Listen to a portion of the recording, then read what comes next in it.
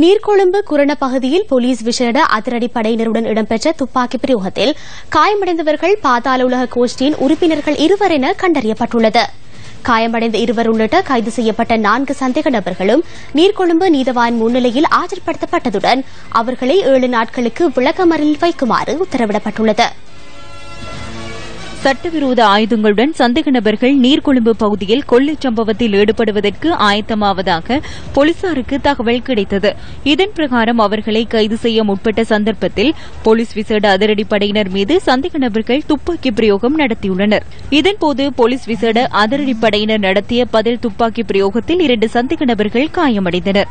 சந்தேக நபர்களிடமிருந்த 2 T56 ரக துப்பாக்கிகளும் 3 மெகசின்களும் 56 T56 ரக தோட்டாக்களும் சீன தயாரிப்பான கைத்துப்பாக்கி ஒன்றும் 9 மில்லிமீட்டர் ரக 7 தோட்டாக்களும் 3 போலி இலக்க தகடுகளும் 6 கையடக்க தொலைபேசிகளும் டால்பின் ரக வெள்ளை நிற வேன் ஒன்றும் நீர்கொழும்பு போலீசாரிடம் ஒப்படைக்கப்பட்டுள்ளதாக விசேட அதிரடிப்படையினர் குறிப்பிட்டுள்ளனர்.